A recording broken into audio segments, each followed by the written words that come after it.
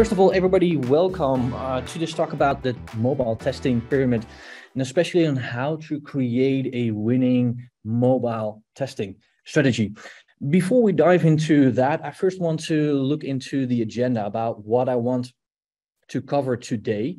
So let's first take a look at this. First of all, I want to explain a little bit about myself. Who is Wim? What do I do at SaaS? Then I want to look into the questions that I get from most of our customers about mobile, what they need to do.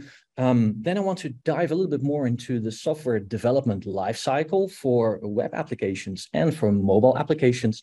And last but not least, I want to look into the mobile testing pyramid, and then especially version 2.0. And hopefully every step that we are walking through would kind of like give you an idea about how that mobile testing pyramid version 2.0 would look like. But like I mentioned, everybody's here just to know who I am. No, just kidding. My name is Wim Sellers. I'm a lead solutions architect at SaaS Labs, already worked there since 2018. Based in the Netherlands at the moment, visiting at our office in Berlin. But normally I do my work also from my hometown in Dronten. If you want to look up for it, really nice place in the center of the Netherlands.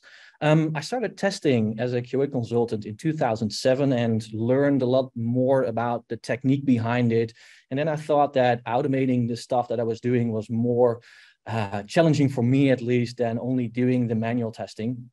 So that was also the time that I was looking into the open source world. I learned a lot from the open source community, not only coding, but also the knowledge. A lot of open source people share knowledge. It's not only contributing to or Appium or to Selenium or to WebDriver.io or Nightwatch, all those projects. No, it's also sharing the knowledge. And that was also the thing that I started doing.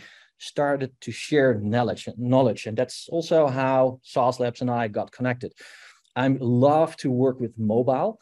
As I mentioned, open source. I'm even an open source contributor for multiple open source projects, and I really love JavaScript. So you can find also some open source packages out there that could help you with your testing. If you want to know more about me, if you want to know, for example, what I do during the day, you can find me on Twitter, you can find me on GitHub, or you can connect with me also on LinkedIn. But before we go further, I also want to share kind of like a fun fact about myself, because every time that I'm giving a presentation, I want to share something extra about me that you really know who I am. And the thing that I wanted to share with you today is that I have a lot of opinions. And hopefully today I can kind of like give you a good balance between the opinions that I have, the knowledge and the experience that I had in the last years. And also hopefully I can share a lot of facts with you. But let's first start with one of the opinions, one of the things that I get asked a lot, and especially when I'm talking about mobile and then also about a mobile automation strategy. And that is the following. Is it real devices or is it emulators, simulators? What do we need to use? And it's not only this question. Sometimes I get this specific question versus real devices versus emulators, simulators. And when we're talking about versus, there's something that I have against it. It feels like, for example, this, where we're talking about the movie Civil War, where we're talking about Captain America and Iron Man. And we all know when we're talking about the versus story that Iron Man is way cooler with all his techniques in comparison to Captain America. Or when we look at this movie where it's King Kong versus Godzilla, it's obvious that King Kong is kind of like the best because, yeah, personally, I love gorillas and yeah, I also love monkeys. So for me, King Kong is the guy. And if we're talking about versus, we can talk about cars like the Mustang. Well, it's the Smart. The Smart will win when we have that versus story because he's just being smarter. But let's get back to the versus story when we talk about automation and when we also talk about mobile versus real devices versus emulators and simulators. I really enjoyed this talk. This was a talk between Angie and Colby about Selenium versus Cypress. But again, there was something in me saying like versus, is it really versus? And when you look on the internet and you would do some research, you would find more like Selenium versus Cypress the rematch, Selenium versus Cypress, feature comparison based. And in my opinion, there is no versus story. When we talk about these tools, we need to think about a different persona. Not everyone is going to use Cypress, or not everyone is going to use Selenium. There are different personas behind that. And also what we need to be aware of is that they also can complement each other. So if we now go back to that initial question that I got from a lot of customers, is it real devices versus emulators and simulators?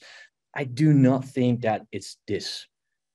I think it's this. I think it's real devices and emulators. And like I mentioned, they need to complement each other. And I will try to explain that. And I'd love to kind of like also share that with another opinion. I love pyramids. Sometimes I love them. Yeah, I love pyramids. And we all know this pyramid. We all know the testing pyramid, where we have multiple layers, where we have your unit test layer, where you have your integration test cases, where you have your end-to-end test cases, and every layer has its own responsibility. And when we go higher in that pyramid, hopefully we would use less test cases from the previous layer. Every time we would execute a new test case, or at least not the bunch that we executed in the previous layer. And if we then look at mobile testing, then 9 out of 10 times mobile testing takes part in that end-to-end test layer, where we need to have the physical mobile devices, or we need to have an emulator and a simulator. And a few years ago, a good friend of mine, Coding, came up with the mobile testing pyramid.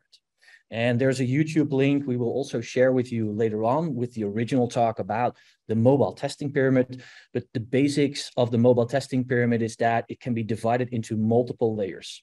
And you would now might wonder, okay, desktop browsers, mobile devices, mobile apps, how should I see that one? Well, if we're talking about the layer desktop browsers, then that's the layer when we're talking about, for example, mobile web applications, or if you develop or need to test a hybrid application, the hybrid part of that application. And it's something we will get back to. Then in that layer, you would do some automated testing, manual testing, and you would use mobile simulation. And what I mean with that is something that I will also show in a few slides. You would also have high velocity there. And then if you would go to the next layer, then you would see for emulators and simulators, it's a little bit closer to what the mobile experience would be. And it would also give you the option with high scalability, that you can run multiple test cases at the same time. And then last but not least, also kind of like the points from that mobile testing pyramid is that it's more focused on the end user testing, also the non-functional requirements when we talk about real devices, and also about usability testing. And this mobile testing pyramid can be seen as a guideline for your mobile automation strategy. And this strategy is really, really important, maybe even more important in comparison to websites. So before I dive into detail for every layer of the mobile testing pyramid, I first love to look into the software development lifecycle. And in that software development lifecycle, I would love to compare web applications with mobile applications. And the reason for that is that there is a difference. And I think that a lot of people that now joined this webinar also have the experience with web applications. And maybe not everybody has the experience with releasing mobile applications to production. So I want to use basically that software development lifecycle and walk through every step. Well, like I mentioned, hopefully everybody already know kind of like what the web applications are. It's basically just a website that's scalable. You can run it on your desktop browser. You can run it on an iPad or an Android tablet, or you can run it on your phone. And the advantage of this is that you would have the same source.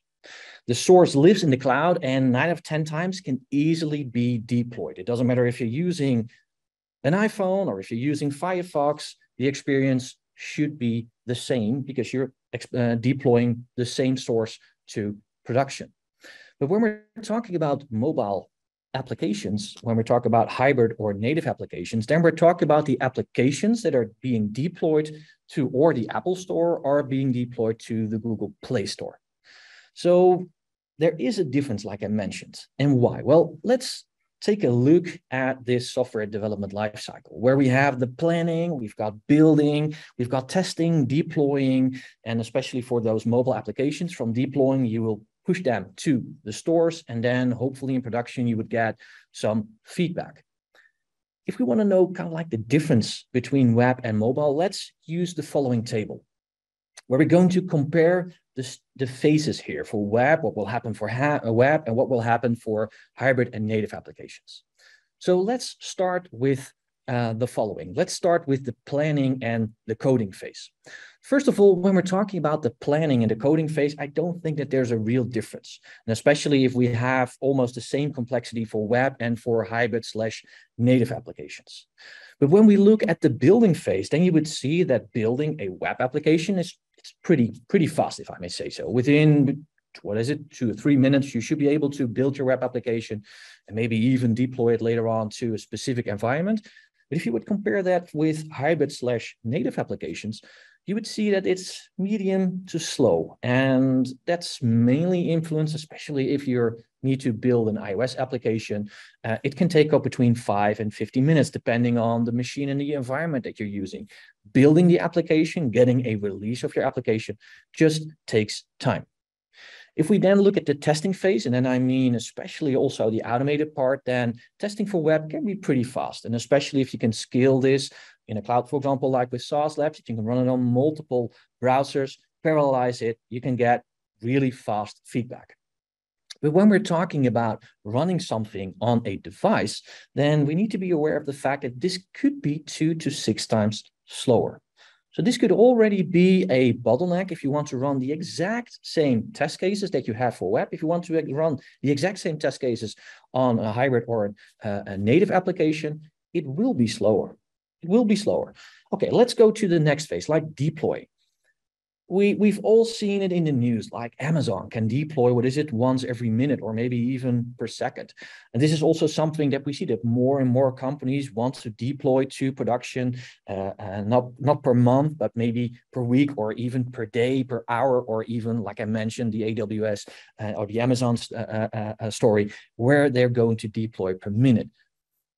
If you would then compare that with a hybrid or a native application that you would provide to the app stores, then you would see the following. You first have a review time. Apple and Google will review your application. Is it well enough for, basically, do you fit also the limit, how do you say it? Do you look into the rules and regulations that they have? They will test your application, and this can take up to 1 to 7 days. 7 days is the fact that you're really unlucky because you will get a really extensive review by Google or Apple, but there is a longer time just to get the review. And when you have the review, it's not in production immediately.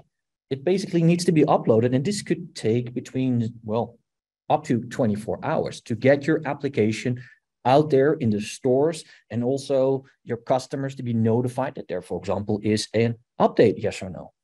And then last but not least, if we dive a little bit more into operation and feedback, if there is something happening in production, for web, it's pretty easy to debug this. And again, if you would use something like SaaS, you could spin up whatever VM you want. You can spin up a Mac with Safari and just figure out what is happening for your customers.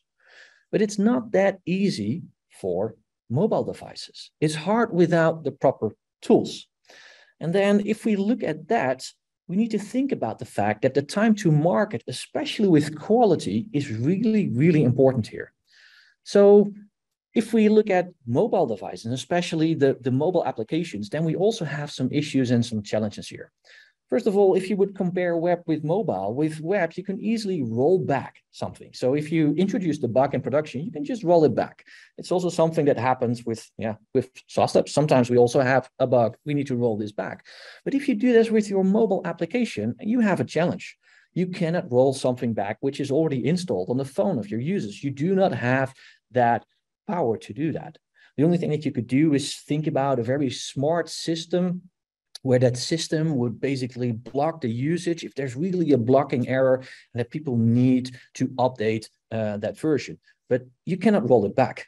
And what we also see is for mobile that it's remote by default. So if there's something happening, it's always happening somewhere else in the hand of your end user. And do you happen to know which specific device they have? Do you happen to know how many apps are open? Do you happen to know what their memory consumption is of your application or the application that's basically a third application or something that's running in the background? Normally, you do not have that information. And then last but not least, what we also have is that we have a very fragmented market.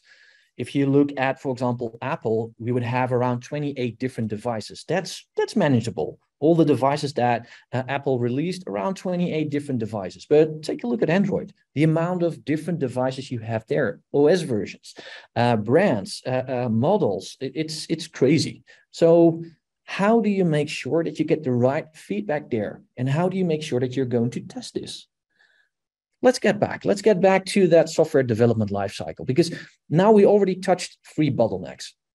The first bottleneck is the testing phase. The second bottleneck is also deploying. We need to be aware that if we're going to deploy something to production, that we try to cover as much as possible, because going to production with an issue in your mobile application that is going to be released, and then you need to wait for the review and also for the release, it's going to cost you precious time. And time, especially for you, might mean losing money. And that's not what you want. And then last but not least, that bottleneck for mobile applications is being able to debug this. And something that came back basically in all three phases is this: debugging. Being able to debug something in all the phases of your software development lifecycle. So what you basically want to do is you want to release to production with confidence. And to do this, you need to trust yourself. You need to make sure that you have the right quality and the right debugging options. And this is why I think that mobile testing pyramid is really important. So let's get back to this one. Let's get back to the mobile test, especially all the layers. What we're going to do now is we're going to start with the desktop layer. And the desktop layer, yes, this is the layer that you can only use when you're developing a web application, also for mobile and also a hybrid application. We're going to look into that and then going to look what are the responsibilities of that layer.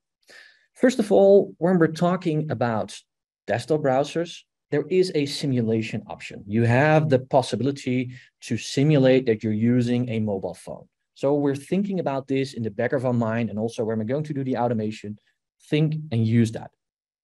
The first advantage that you would have with testing specific things on the web browsers is that it has fast execution. In a matter of seconds, you can just launch your browser, and if you want, you can even just test it headless. Then the second thing is that even if you would use your local machine, you can just spin up 10 browsers at the same time. Downside is you cannot use your machine. And then again, Sauce Labs would be a very ideal partner for you, where you can just run it unattended and you can just work on your machine and wait for the results. And then last but not least, what you also can do there is basically run it cross-platform by using Chrome or by using Safari, and then resize the browsers and use the mobile emulation. But there are also some downsides.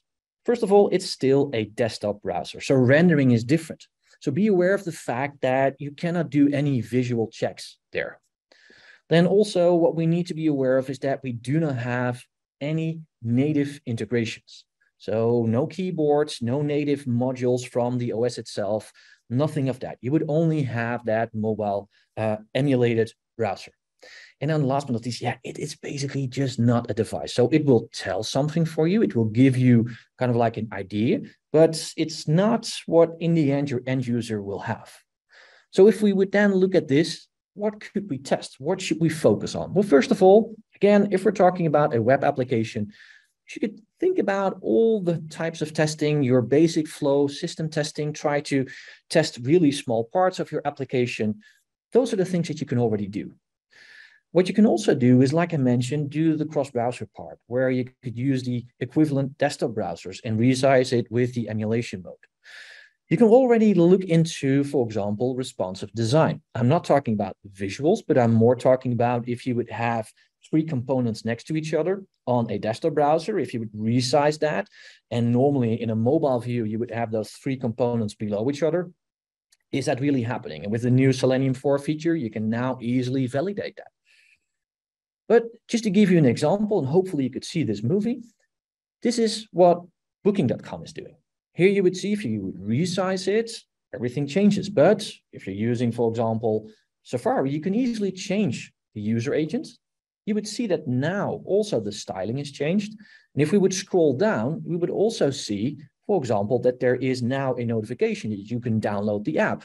That one will not be shown if we disable it. If we go back to the default, we need to wait again. If we scroll down now, we will not have that notification. So those are things that you could already validate just in the browser. You don't need to have a mobile device, or you don't need to have an emulator or a simulator for that to validate that. So that's already something that you could do in this phase when we're talking about, for example, web applications.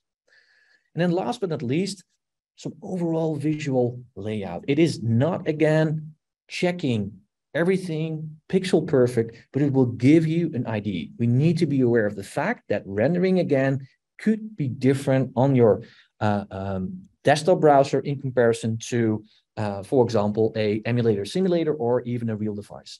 And especially with Chrome, you might have kind of like confidence enough that it will look the same, but I will also show you a few examples where it will not look the same. Let's take a look at that. What you would see here are basically just a few native web components. And with native web components, I mean an input, a button, basically all types of native components that you could create on a web page. On the left, you would see the Chrome browser. In the middle, you would see Safari. On the right, you would have an idea how it will look and feel like on an iOS simulator. So it's not a big difference here. But if you would zoom in a little bit more, you would see, for example, that the color field on iOS is completely different. It's rendering different in comparison to what you would have on your Chrome browser or on your Safari browser. But what if we would open also some native components? If we would now focus, for example, on the input field, you would already see here on that input field that there is a keyboard opened, which could basically interrupt the view of your customer, and you will not have that on your emulated browser. Or if you would open, for example, the color picker, it's completely different if you would compare this with a mobile device or an emulator and a simulator. It would trigger native components. So this is the reason why I think you should not do those real visual checks. And maybe also the reason why you should validate certain things, because the flow for a customer could differ when we are talking to native components. And this is basically also something that you want to validate for your customers with, for example, the date picker, which could look different, again, with a native component, or, for example, with a select box, as you can see, very small here, a little bit smaller or a little bit bigger for the Safari browser, and completely different in the way to interact with it when we're talking about an iOS simulator. So be aware of the fact that if we're going to do some testing on desktop browsers, be aware of the fact that there could be some functional differences in the flow. So if we would now take a look at emulators and simulators, then the advantage of an emulator and a simulator, if you would have, for example, a Mac, is that it's easy to set up. You can easily install everything on your Mac. You can run Android, you can run iOS. If you only have a Windows machine, you can run at least Android on your machine, but you have the possibility to already play with it yourself. It's easy, it's free. And also, if you would then look into it, it's also scalable, but it consumes a lot of your system power. So running this in the cloud makes it easier also for you to scale and get that fast feedback. And then last but not least, this is the first phase where you would already have that native API integration, where you could test the impact of the keyboard of your application, where you could also test, for example, biometrics. A lot of people don't know, but you can already use biometrics with simulators, and you can even use biometrics or fingerprint with Android emulators. You can do testing with incoming calls for Android. There are more things. What we need to be aware of, especially for Android, is that there is no Samsung versions, no Samsung emulator. There is no UOI. There is no Xiaomi emulator. It's basically just stock Android. And then even in our list, we have a Samsung tab or we have a Samsung S20 device. The only difference is the screen size. It still is stock Android. So because there's no manual or there's no manufacturer's skin, you might need to be aware of the fact that you cannot always check visuals there. What we also need to be aware of is that with emulators and simulators, you can hardly test real resource usage, especially not in an automated process. You can do that when you connect an emulator or a simulator to the specific IDE, Android Studio for Android and Xcode for iOS, but that's a manual process. There is no process at the moment to do this automatically, or at least not an easy process. And yeah, you cannot test, for example, Bluetooth network conditions camera with your emulators or simulators. So there are some downsides. So what should we focus on when we're talking about emulators and simulators? If we already used the desktop browsers, the emulated desktop browsers, then we're talking about that web application or hybrid application, then you can just focus on the flows, basically some happy flows or some error flows. But if we're now talking about the native part of your application, then because of the scalability, you could run your functional flow on those emulators and simulators. Basically just the click pass through your application based also on the business value. That's really important. Don't automate everything. Try to think about also the business value of the case that you're going to automate. Again, visuals, you could take a look at visuals. iOS simulators are more accurate and comparable to iOS real devices, but like I already mentioned, with Android, you might have a challenge there because there is no real skin from, for example, Samsung that could influence the output and the visuals. Like I mentioned, also the native API integrations.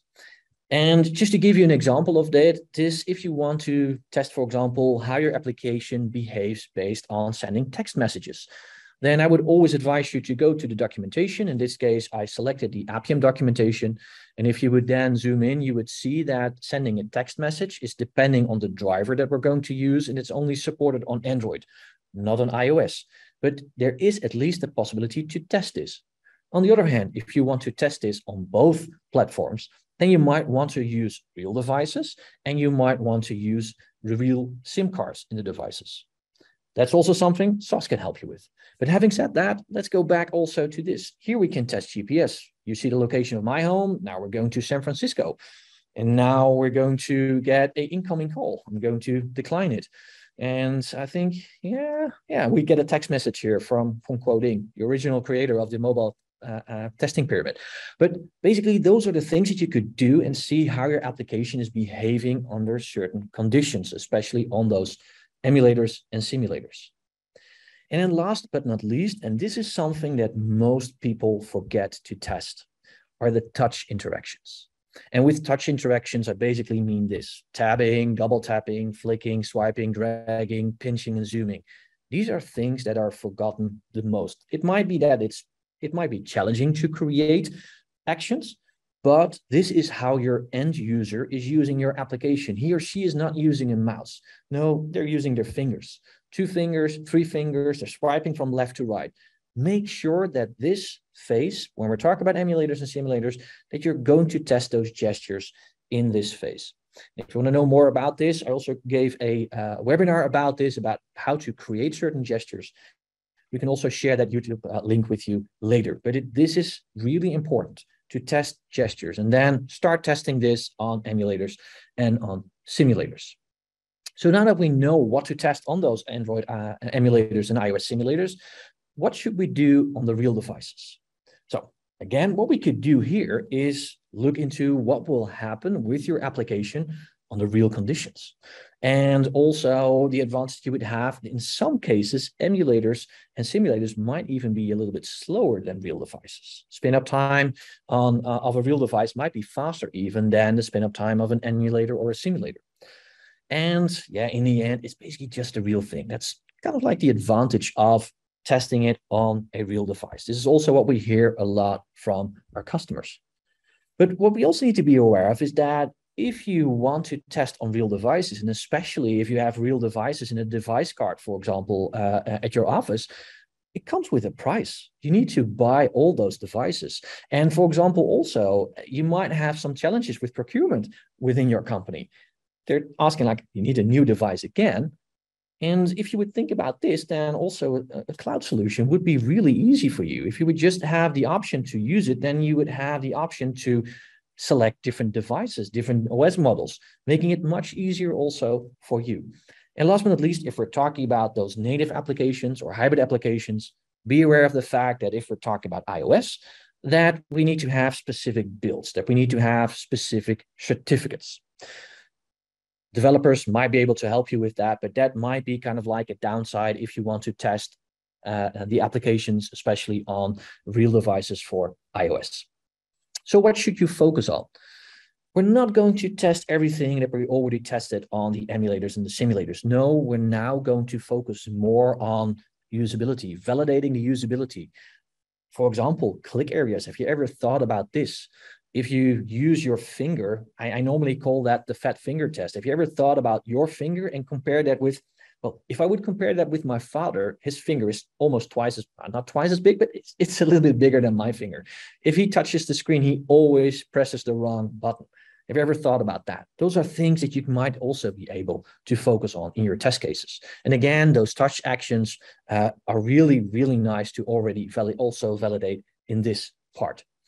He would also have the option to test specific browsers, to test, for example, Chrome on iOS or Firefox on a Android device. Be aware of the fact that this 9 out of 10 times need to be a manual task, because Appium, if you're going to use Appium, does not support testing Chrome, for example, on iOS or Firefox. There is currently a beta driver out there to test Firefox on Android devices, but it's not as stable as the rest of the drivers that are out there. So be aware of that. And last but not least, I don't know if a lot of people know this, Apple basically shuts down the ability for all vendors to provide their own browser engine. So Chrome browser engines in the end on iOS are the same engines as Safari. The only difference is the skin and the ability to use your password manager and your bookmarks. That's the biggest advantage of Chrome on iOS. But having said that, let's go to the next one, what you could do. Here you're going to do the visuals. And the visuals, what you can already see here is you've got the real rendering, but you can also test the leftovers. Because again, you might not be able to test everything on the emulators or the simulators, then use your real devices to test the last parts. Because if you would test everything on that, it might even take longer. And again, you can test incoming calls if you would have a SIM card, GPS, text messages, all kinds of things. But what is also important in this phase for real devices is that you can now focus also on the error, on hanging and crashes of your application. And I just want to give you a short demo, and we will dive into this a little bit more in a presentation from Christian. But what you would see here is we selected an application, we opened the application, selected a product, and our application crashed. And with real devices, you could now get more error reporting, more details about what was happening in your application. And like I mentioned, we're going to dive into this a little bit more in our next presentation. But this could help you really debug what's happening, basically to the line of the code that is crashing, really helping your developers to fix this as soon as possible. And then last but not least, what's also really important here is performance. We can think about how our application, or we could look into how our application is performing on specific devices. I was in a conference a few weeks ago, the 2nd of September, it was a React Native conference, and there a lot of developers spoke about performance, and especially that a company increased or decreased their load time of their application with 80% due to performance issues, not specifically to React Native, but with some database queries. But they only saw that in production with phones from customers that were not high-end phones. Those were the phones that the developers were using and not the phones that their end users were using. So performance is also really important here, especially on the real devices. And just to give you an example of this, again, Christian will also look into this a little bit more. We have our application, it crashed. If we would now go to also Sauce Labs, we can also give you more information about the device vitals, about the CPU, what happened during that crash with the memory or the UI responsiveness. Those are all things that could be given to you during testing, during manual testing, in that software development lifecycle, and especially on real devices. So if we now go back to our mobile testing pyramid, we basically covered the first part of that software development lifecycle, especially that testing part. But if we would get back to our software development lifecycle, we also have that deploying part. The deploying part where we need to wait before we can release it to production, or before it is released to production. And that time, that basically precious time, can, how do you say it? Yeah, just cost you money in the end. So there's a second phase that you could implement there between testing it and the deploying phase. And that is alpha and beta testing. And I don't know if you ever heard of those two terms, alpha and beta testing. And if not, let me just give you a few things about what it means. We already saw in the slides before alpha testing, where we're going to focus more on what the feature should do. It is being done by the team of experts, the developers, the testers. It's being done manual or automated. Downside only of that way of testing is that you would have a very, very narrow focus. And also, due to the amount of time that you might have with your testing, you might even have a limited set of possible configurations. And then I'm not only talking about the device itself, but also the conditions in which it is being tested. When we're talking about beta testing, then we're talking about testing being done by real-world users, where most of it will be done manually, where you could also validate certain flows, where you can validate the ideas that you have for certain features. And like I mentioned, really important in this phase is that you would have the real environmental conditions. With the alpha testing, you would have basically a very clean setup. But with the beta testing, you would have it on the phone of your end user, maybe with multiple apps on it, or maybe just on that phone that you never thought of, but might even influence how your customer is consuming your application. So what is really important here is with beta testing, we try to get the real world exposure and also the feedback, and especially in like the early stage of your application. And that will give you the information about what needs fixing, or basically what needs ditching. Is that feature really that good? Or should we think about the flow of that feature? That's information that could get back from that beta testing experience. And then normally compare that with this meme. I think a lot of people know this one and have seen this, where you would have basically the pavement, which is the design, and you would have the user experience, where basically people walk through the grass, because it's faster, it's easier to do. You can also compare alpha testing with beta testing, where alpha testing is basically just walking the path, but beta testing is basically just being done by your end users. They're not going to walk that path that you thought that they would walk. And when we're talking about that, we would also love to get some feedback. How do you get that feedback? Because there could be some bugs. And normally, we do not get that feedback from our customers. So if we think about what are the reasons basically for not getting that feedback, then you would have reasons like this. For example, I'm too busy, I will not report it, or it took too much time. Even when you do a beta testing phase internal in your own organization, you might have people that will not report a bug because previously when they did that, they needed to sit into 20 meetings. And the thing that people don't always like to do is sit in meetings. So if we're talking about those bugs, how do you want to get that information?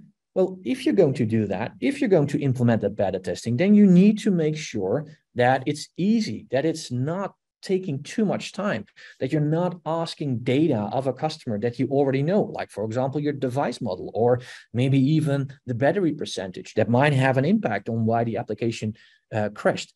Just make sure that this is a very non-friction or zero friction and non-intrusive process for your end users or for the beta users that you're going to ask to test your application. So here's just a simple example of the beta testing. What I was doing here was just basically with one hand. So imagine how fast this can be done if you're using two hands. I just needed to kind of like use one hand for the camera. But here for example, for a beta testing feedback, you can sketch, you can say, okay, there is a lot of Dutch on this page, but my phone is in English. Why is it in Dutch? Just send this information. And then you might wonder, okay, what happens with the data? Well, You would get, for example, information like this. When you're using our beta program, you can get the video, you can get the interaction, you can get more information like we've already shown you in the testing, but now from production with CPU, with memory, basically all the vitals that you need to have. And in the end, also an extra video from production, from the phone of your device, from your customer, giving you the information about what he or she did before the bug appeared. So it's basically a short video getting you to that specific stage. And this will help you replicate also a bug that was happening on the phone of that end user, that specific phone. So now that we know that also beta testing can help you with that deploying phase, if we implement that properly, it could reduce basically the amount of releases that we need to do. And we all know releasing a new fix for a mobile application to the stores, it can take up between 1 and 7 days. If we can reduce the amount of times that we do that with beta testing, we could in the end also release faster and maybe even more often. And then last but not least, and this is something that we already covered, if you have the right information from production with the right device model, maybe even with the exact line of code where that crash happened, it is so easy for the developers to fix this. So if we now know this and we go back also to that mobile testing pyramid, then we've basically seen the following. We've had our mobile use cases. And again, if you have a hybrid app or a web application, desktop browsers can be used and you can focus there on the high volume and also the responsive UI testing. Then on top of that, use your emulators and simulators. And then especially also for that functional testing, but also look into your UX, partially UI testing, and also the usability testing. Also start testing some specific gestures there. See how your application is responding to it. And then for the real devices, we first have basically the UI across all the device models. We can also focus there on validating specific features and usability testing, but we can also add that extra data there. And this is the new part in that mobile testing pyramid, where you would have your end user devices. And we've added some arrows there because this part can be as big as you want if you add a lot of users or not. But this could give you more confidence in releasing your application because you've got the feedback from production before you go to production. Yeah, that sounds strange, but it's still that. Here you would also see basically the stages. We start with the development, and in the end, we go to production. And also you would see here the personas that could be used in this mobile testing pyramid strategy, where, for example, the developers start, where the SDET start, or extending it by teams with the beta testing program.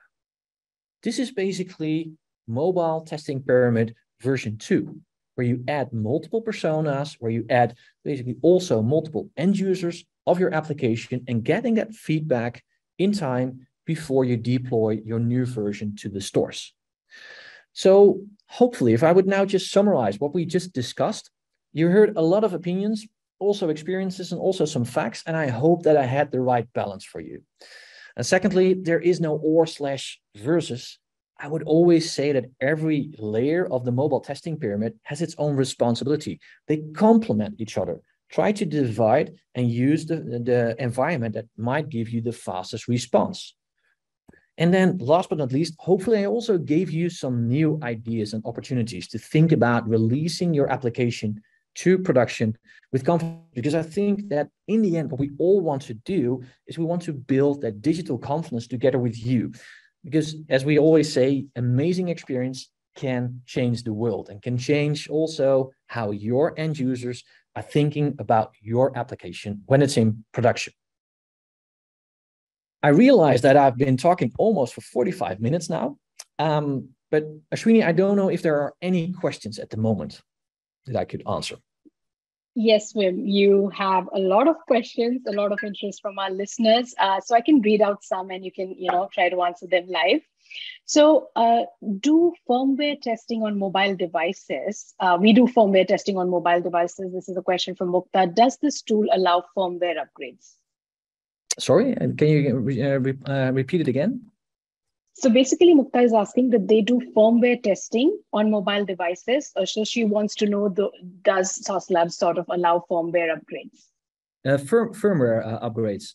And then especially the firmware upgrades from the devices? Yes, they are doing the firmware testing on mobile devices. I'm just wondering what they exactly mean with the firmware. If they mean kind of like the OS versions, like for example, beta versions of OS versions, then yes, in our cloud, we also provide the option for our customers to test on beta versions. When a beta version is out there, we will also allow or release that in our public cloud with all the devices. And we also have a separate type of cloud. Some customers also have specific devices assigned to them. Those are called the private devices, and then customers can just assign specific devices to be updated, like for example a Pixel to get the latest version of Android, or one of the latest devices from iOS to get the latest beta on that. So hopefully that will answer the question. Yeah, thank you so much, Wim. There's one more question. Beside native application, how does a progressive web app behave differently in emulator versus simulator? It's a good question. And for a web application, there's hardly any difference between an emulator simulator. An emulator is basically for Android. A simulator is for iOS. So the responsiveness and also look and feel on an emulator for a browser test would not be a big difference. The only difference that I would focus on when we want to test, for example, a web application, is that you would do your gestures on the emulators and simulators. Because what I've seen in the past is that if scrolling doesn't work on a browser, people just inject a piece of JavaScript and then it will automatically scroll. But I've never seen an end user injecting JavaScript. So you could go to production with basically a bug in your application if they cannot use their fingers. So especially focus also on that when we're testing on emulators or simulators. Yeah. And Avi has a question regarding crash analysis, specifically in iOS. The example you showed us around Backtrace, but iOS devices produces crash logs that are not available for extraction in Sauce Labs. So is there a plan to support it? That's a good question. I do not have an answer on that one, but what we will do is we will get back to that specific question later on. And we can probably take one more. Shanti has a question. Our app is hybrid app, only for login. Does Samsung Internet Browser work with APM automation on Android devices, or it should be Chrome browser as default? Will it differ with the real device and MUSIM? That's a good question. By default, Appium does not support the Samsung browser. So by default, it only gives full support for the Chrome browser. Depending on how your flow works, under the hood, if this is happening still in the hybrid application, it uses the system web view, and that one is based on Chromium, and that one is basically the same as Chrome. So hopefully that already answers your question, Shanti. Wonderful. We also have a question. Is there a tool that you recommend for mobile automation testing? Yeah, that's a good question. A lot of people ask me for a silver bullet. And to be honest, I do not have a silver bullet. If I would have a silver bullet, then I might not even be working at SaaS, to be honest. No, just kidding. I think if we go back to one of my first slides, I mentioned that there are some conversations about Cypress, for example, versus Selenium. And I also mentioned that they are meant for a different persona and that they can also complement with each other. So depending on what you need to test, Espresso, which is a native framework for Android, and XUI-Test, which is a native framework for iOS, could be useful for you if you need to automate a native application. But then you also need to have more of the developer skills. Appium might help you kind of like covering almost everything. So what I would advise you to do in this case is just to do a proof of concept with 1, 2, or 3 tools, just to figure out if you have some requirements, validate those requirements, and see if you can match them with the application that you need to test. And that would hopefully give you an idea what you can or what you should use. Wonderful. We'll take one more last question that had already come in, which asks is whether we understand the value of having, for example, crash data from production, but why should I already start implementing and using this during manual and automated testing? Yeah, I think that's a really good question. I think if we go back to that software development lifecycle slide, I think it's, let me just get back to this slide. In this slide, you would see basically that the deploy phase, bringing something to production, can take 1 to 7 days. If you're able to detect certain crashes already in your testing or in your development phase, it will give you more information. And the sooner you can fix this, the less bugs you would have when you go to production. So implementing this already in your building / testing phase before you go to the deployment of your application to the stores will give you good insights if your application is working, yes or no, even in the background. So hopefully that also answers the question.